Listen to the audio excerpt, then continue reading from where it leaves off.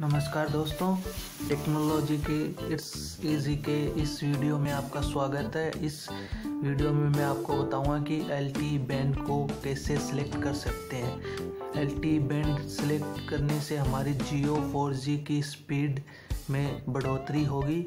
इसके लिए हमें प्ले स्टोर से LTE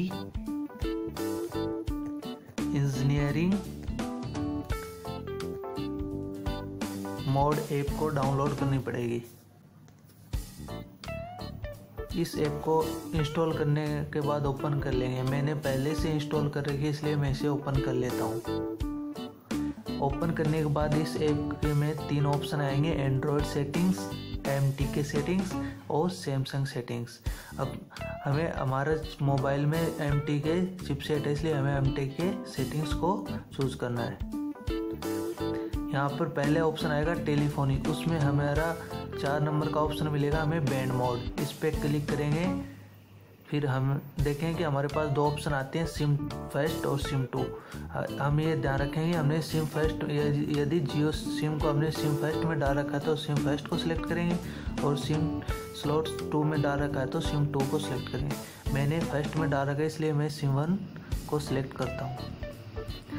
यहाँ पर हमारा ऑप्शन आ जाएगा GSM मोड। ये 2G का मोड है, UMTS मोड ये 3G का मोड है, ये LTE मोड जो कि 4G का मोड है। हमें 2G और 3G मोड को चेंज नहीं करना, हमें सिर्फ LTE मोड को चेंज करना है। मैंने पहले से ही अपना LTE 40 मोड कर रखा है। LTE 40 मोड से हमें बेहतर स्पीड मिलती है, और LTE 4 और 5 से हमें सिर्फ बेहतर कवरेज ही मिलती है। इसलिए हमें LTE 40 बैंड को सिलेक्ट कर लेना है। LTE 40 बैंड से हमें लगभग, जहाँ तक संभव हो, 50 Mbps तक की स्पीड मिल सकती है। इसलिए इस बैंड 40 को सिलेक्ट करने के बाद हमें इसे सेट कर देना है।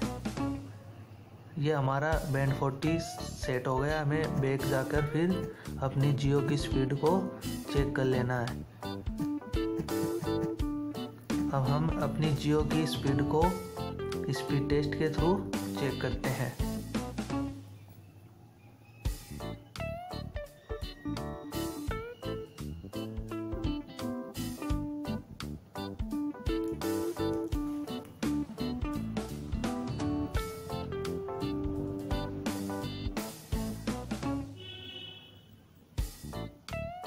ये देखो आप, हमारी स्पीड इंक्रीज हो गई है। लगभग हमें 10 to 12 Mbps तक की स्पीड मिल रही थी, जो कि अभी हमें सिर्फ 9 Mbps तक आ गई है। मेरी पहले स्पीड आ रही थी इसमें 4 to 5 Mbps, अभी आ रही है 9 Mbps डाउनलोड स्पीड, और अपलोड स्पीड आ रही है 3.42 Mbps। इस तरह से हमारे स्पीड में थोड़ा इजाफा हुआ है। इस ट्रिक से आप भी अपनी JIO4G स्पीड को बूस्ट कर सकते हैं। ये वीडियो देखने के लिए आपका धन्यवाद। Please share, like and subscribe करना मत भूलिएगा। थैंक्स।